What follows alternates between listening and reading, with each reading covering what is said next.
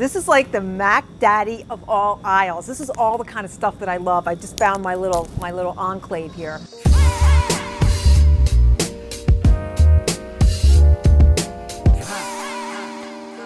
Today we're talking about one of my favorite topics, gluten-free. What is gluten? So gluten is a protein, and the reason why we love it so much is because it gives dough that airy kind of texture, and it gives a lot of the pastry goods we like that sticky kind of texture. Gluten is used as a stabilizing agent in a lot of the foods we love, things like salad dressings and mayonnaise. It's also in a lot of things like beauty products, packaged foods, and even medications. So one of the reasons why so many people have a problem with gluten is the way our body digests it. So let's talk about how your body actually digests gluten. We hear a lot about leaky gut. Well, one of the reasons why leaky gut occurs is because you put things in your body or you ingest things that your body does not agree with.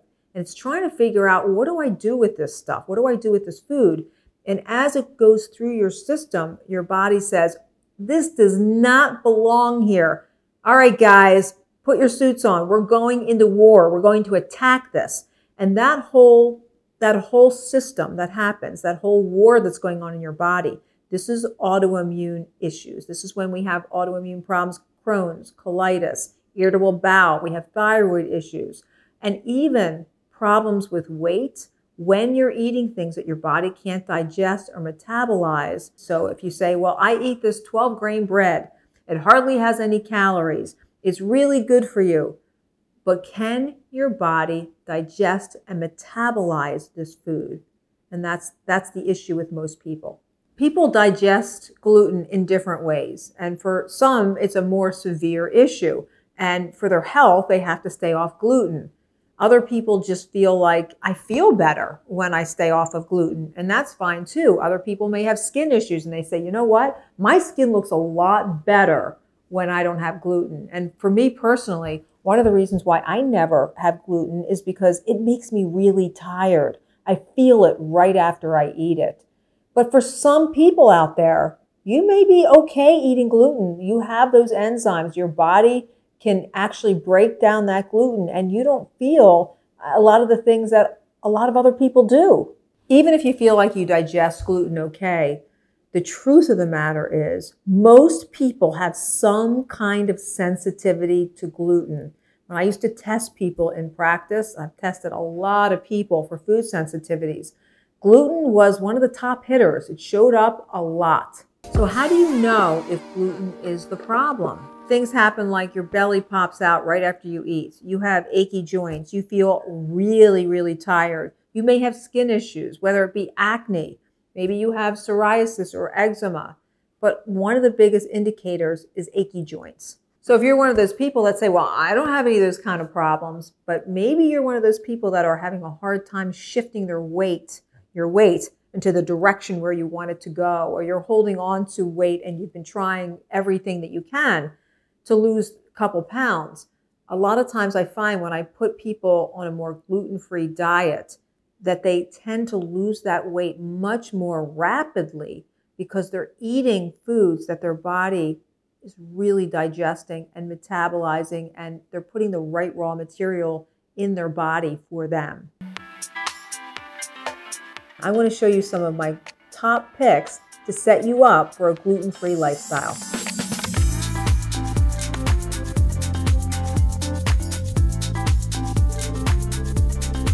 Now, the cornerstone of gluten-free, just to be clear, is not about barcodes. It's not about packaged stuff. It's about sticking to what I've always said, which is meats, fish, poultry, as best quality meats as you can get, fruits, vegetables, nuts, seeds, all of that. You want that to be the kind of the framework of your gluten-free. Everything else beyond that, it's kind of your fairy dust foods. But I'm going to tell you today some of the things that are going to make all of that taste so much better. And when you want a little something, something, we got that too. And you can do it all grain-free or gluten-free. And you'll see how easy it is.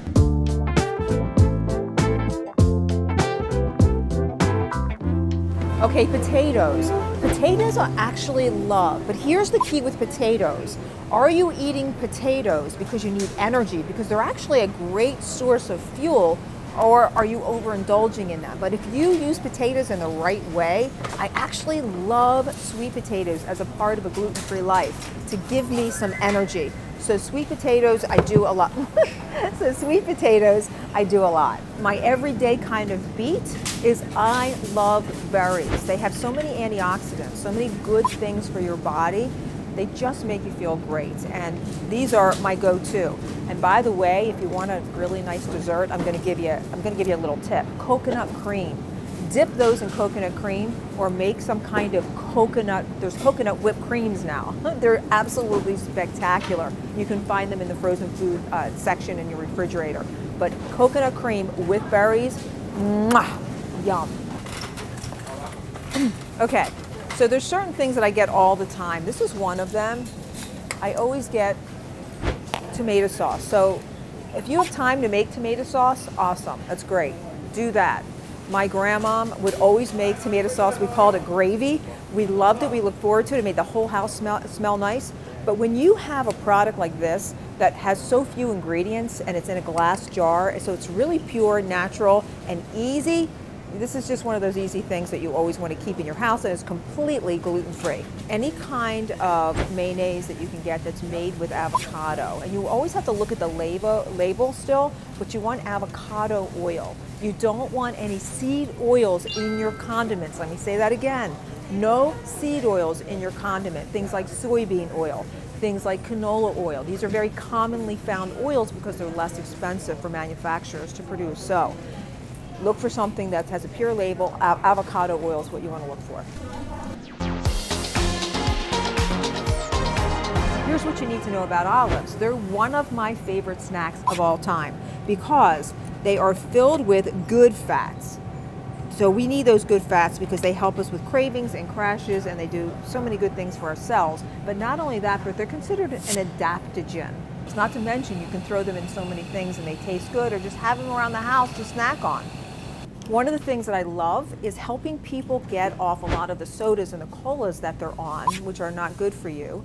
And this is a good option. So there's a lot of sodas now that taste exactly like the soda that you're used to, but they're sweetened with some stevia, and they don't have a lot of the other chemicals or any food additives and so forth in them. So if you are one of those people that are still having soda that's not good for you, just so you know, there are plenty of options now readily available. So I'm going through the aisle where you find a lot of gluten-free because it's the things that people find with most gluten, things like, you know, candies and cakes and crackers.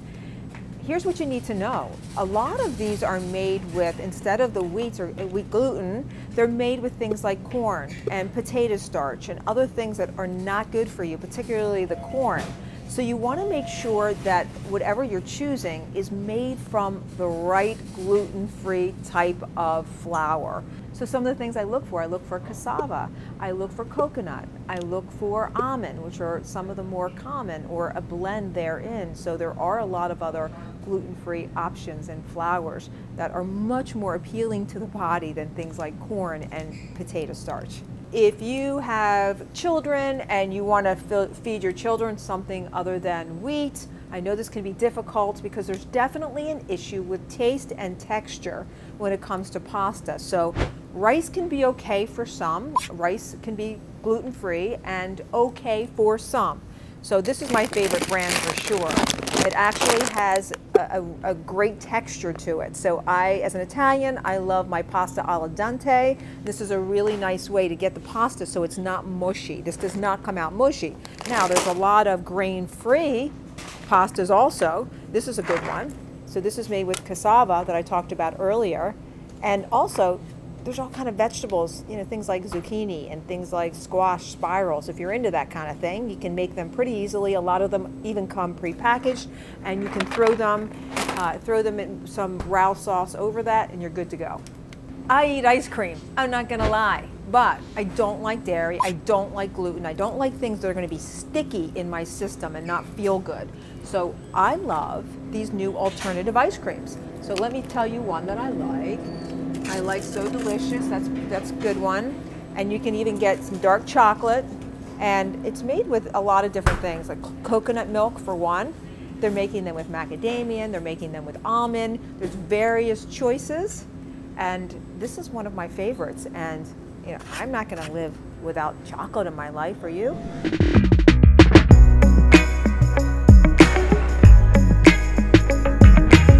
One of my favorite things that's completely gluten-free, and I have it in the morning a lot, it's kimchi. And the reason why I like kimchi is because it's one of the best ways to fertilize your gut. So it's a great way to start the day because you're really paying attention to gut health, but I have to put a disclaimer in there.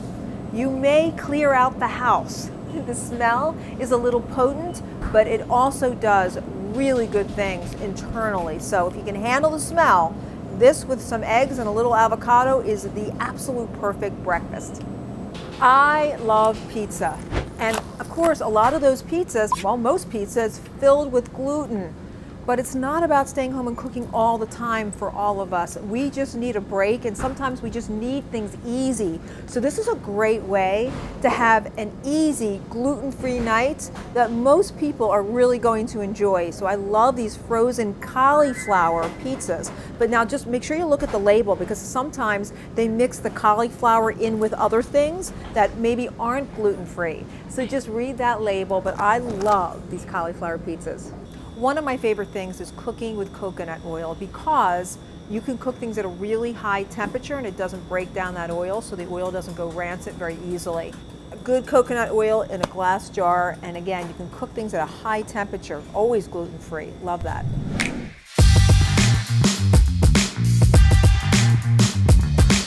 Condiments are a place where you will find gluten all over the place. There is a brand though that I love, Primal Kitchen, that doesn't put any gluten in anything, and all the ingredients are really clean. And this is why I always say, find a brand that you know, love, and trust. So you don't have to worry about every little ingredient. Just find a philosophy or a brand that you know follows in the paradigm that you follow, particularly if you're gluten-free. So I love all of these alternatives that we have, and one of the things that I use all the time is I love coconut aminos. It's so good. Coconut aminos, it's like soy sauce without being soy sauce. So it's like you get all the taste and flavor of soy sauce without any of the garbage that you don't want. What do I mean by garbage? I don't like soy. And by the way, a lot of times that means gluten. So you don't want all the soy type of stuff. This is coconut instead, and you will not miss a thing. In fact, I know so many people who, they go to restaurants and they bring it with them. It's that good. Okay, you love the taste of butter, but you can't have any of the dairy. I'm with you, I'm the same way. I love ghee because the milk proteins have been removed. So for those people who can't have dairy, this is a go. There's no gluten in here whatsoever, and it makes food taste so good. It's got a really creamy, rich feel to it. So it's definitely a yes for me.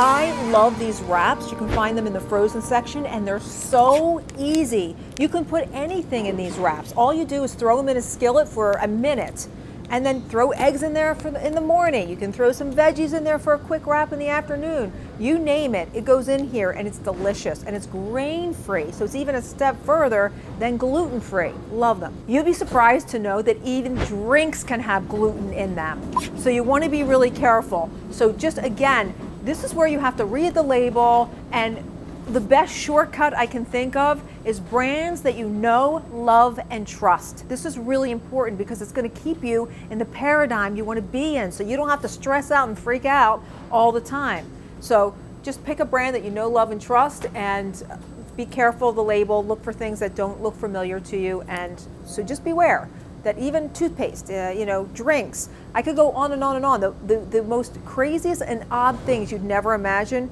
can have gluten.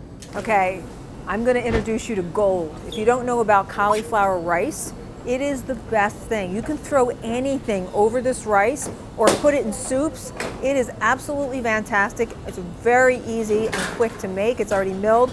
Of course, you can take cauliflower and you can put it in the food processor and make it. It's absolutely gorgeous, but this is an easy way to get it done. They also have mashed potatoes that are made from cauliflower. I love that too. You can find this in your frozen section. Have you used that before? I'm using the natural one, but I will just use it now. Yeah. My girl said, "Can you buy cauliflower rice?" There you go. Thank you very much. Okay.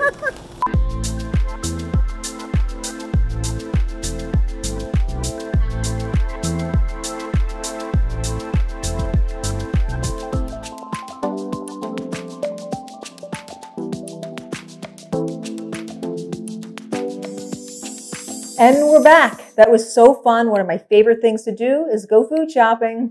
The best way for you to decide if gluten is right for you, or you suspect maybe it's not making you feel as good as you can, do an elimination diet. And here's how you do it. You take gluten out of your diet for 30 days, and then you slowly reintroduce it, just one type of gluten at a time. So maybe you'll introduce wheat, and then give that a couple of days. See how your body responds to that. And then you can go on to rye. See how rye makes you feel. But the important thing is to have a really good connection about how that food makes you feel, because your body will tell you how you respond to that grain. For a lot of people, they feel so much better when they're on a gluten-free diet, not only because they've cut out the gluten, but they've also cut out a lot of the preservatives and the food additives that don't make us feel good.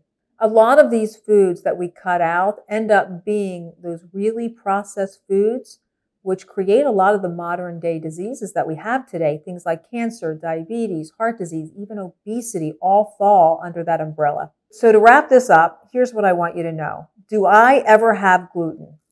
Here's kind of my test, my litmus test. If I am in France and I want to experience France and I want a baguette, I'm going to have a baguette. If I am in Italy and I want to taste the glory of the pasta in Italy, I'm going to have that pasta. So I don't let it completely control my life. But here's what I do know. Most of the patients that I see don't feel well when they have gluten, and they have an awfully hard time trying to lose weight when they're eating gluten. That's what I do know. So here's my suggestion. If you decide, you know what, I want to give this thing a try, do the elimination diet, take out the gluten, see how it makes you feel, and then be careful what you replace it with. Start with whole foods, because a lot of us instantly go for foods with a barcode. We don't have to do that. Think whole foods. That should be your first line of thought. Maybe I need to add more protein. Maybe I need to add more fiber, more fruits, more vegetables, other things like that, some nuts and seeds, and start evaluating what you're actually snacking on. Could I put some of those coconut chips? How about some olives? Maybe I need to add some of that. Go to that first. Then add some of the other really fun and exciting gluten-free foods that are available today, which I love. Things like the chips and some crunchy little fun snacks and crackers. Go for it. But just be careful that you're replacing it with healthier grains that we talked about, and don't just load up on things like corn and potato starch. So pay attention and read those labels. So if you can do that, then I say give it a try and see how your body feels without gluten. Well, I hope you enjoyed taking a trip with me to the grocery store, and I'll see you on the next Digging In with Dr. Kellyann.